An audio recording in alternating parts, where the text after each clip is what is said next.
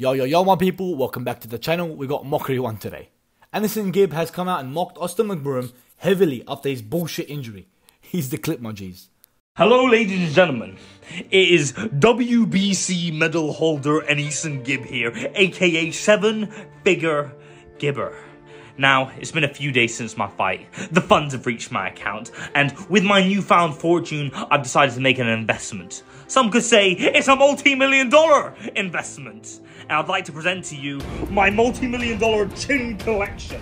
As you can see, there are my past victims. My debut KO, Jay Swingler, redemption in Miami, and when I KO'd the CEO on his own event. Now, this slot right here was meant to be the McBroom double. But unfortunately, I couldn't collect his chin, so instead, I took his fucking ankles! I took his ankles! He'll never be the same again. But upon reviewing the footage, I think he's capping.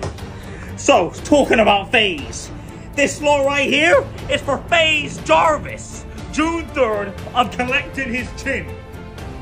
And I'm doing it for the kids. What are your guys' thoughts on this? Comment them down below. I already in my previous video have said that I believe his injury was fake. What do you guys think?